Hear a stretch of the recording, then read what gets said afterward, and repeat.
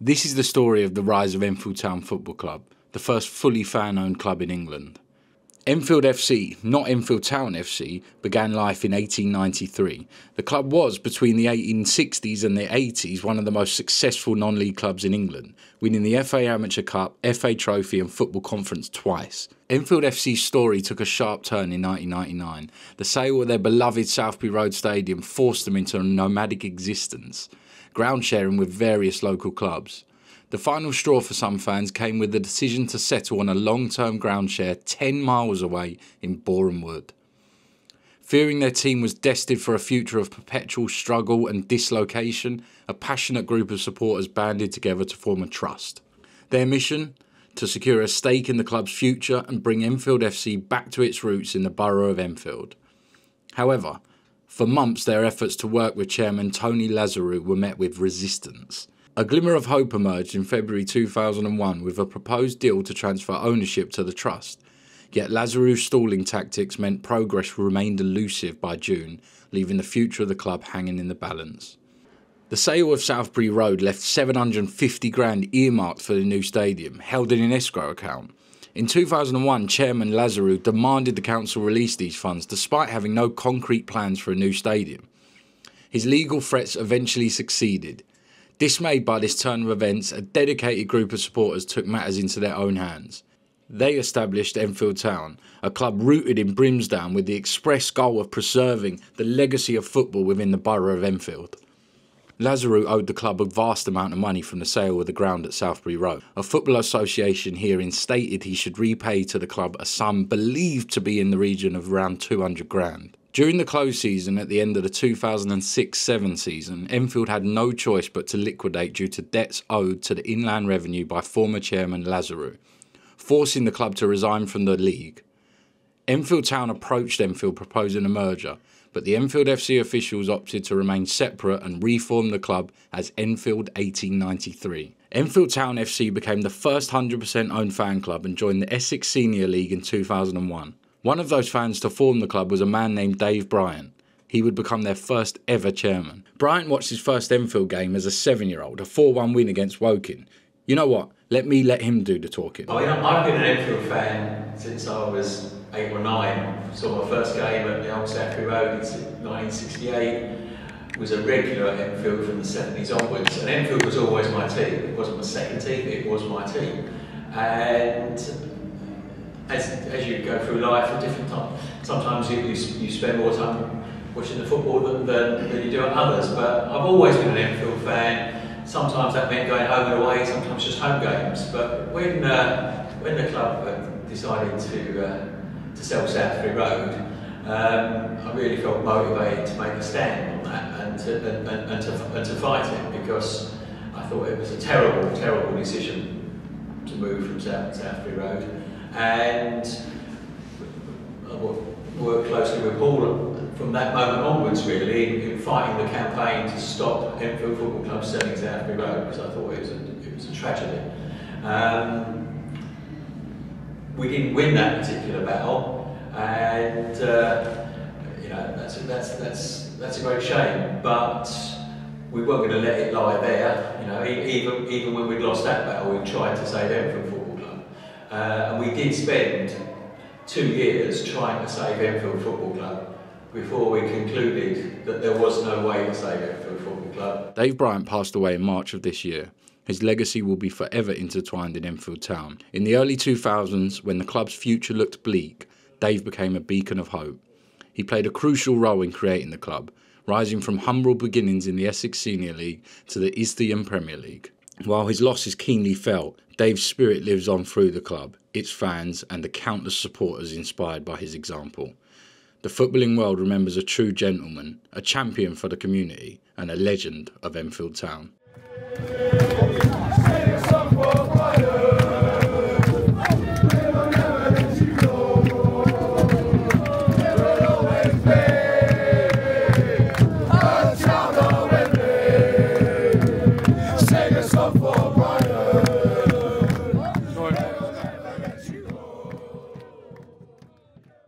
With Dave's passing, Enfield Town still had a job to do. 12 years since their last promotion, they were out to do it for Dave. Come on, please, come on.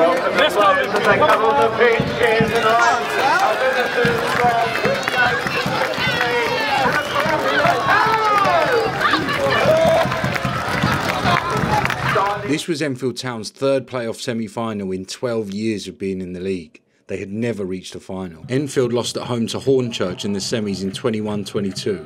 A win would have set up a final against rivals Chesham. It wasn't to be.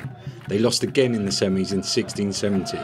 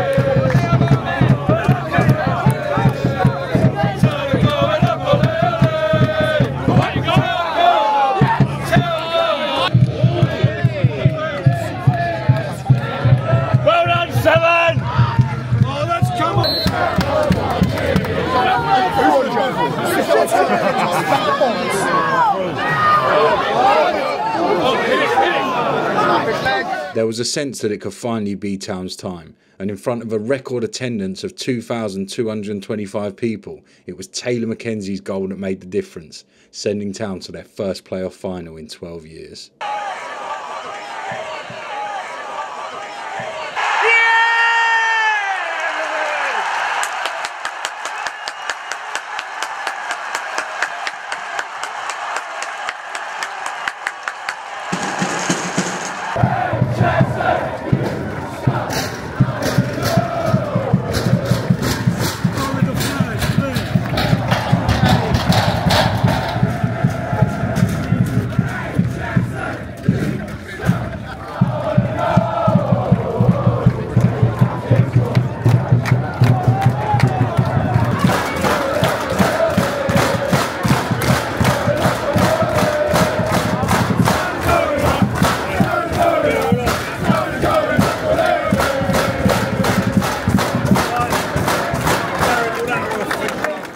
Having reached the final, they would travel to Chatham Town, a club founded 119 years before Enfield Town in 1882. They were also FA Cup quarter-finalists in 1888.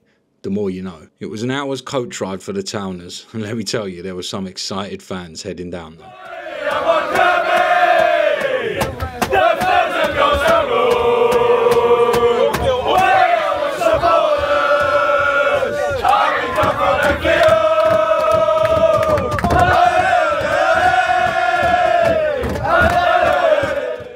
Chatham Town were coming into the match off the back of 2 back-to-back promotions. Only Enfield Town could stop them making it free now.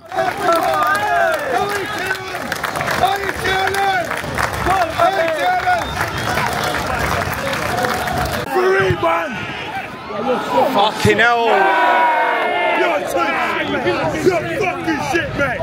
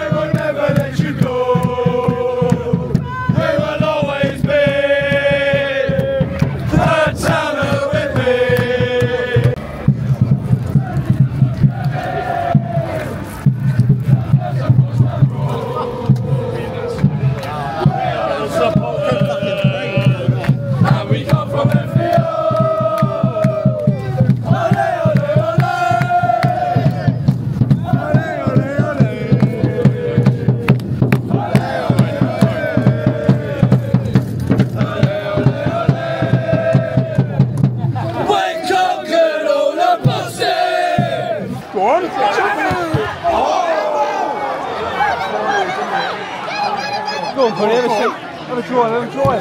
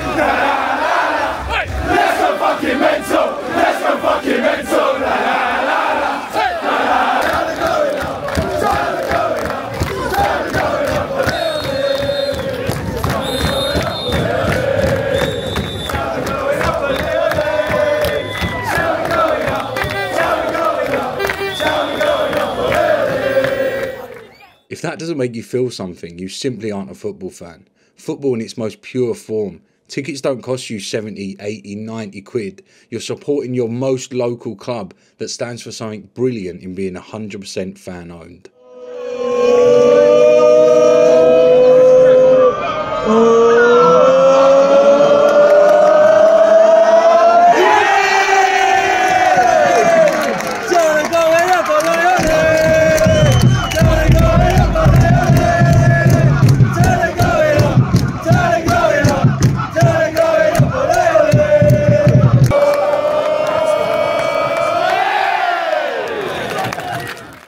And there you have it.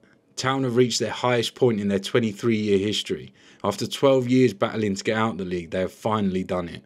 All eyes will be on staying up next year, and then, who knows?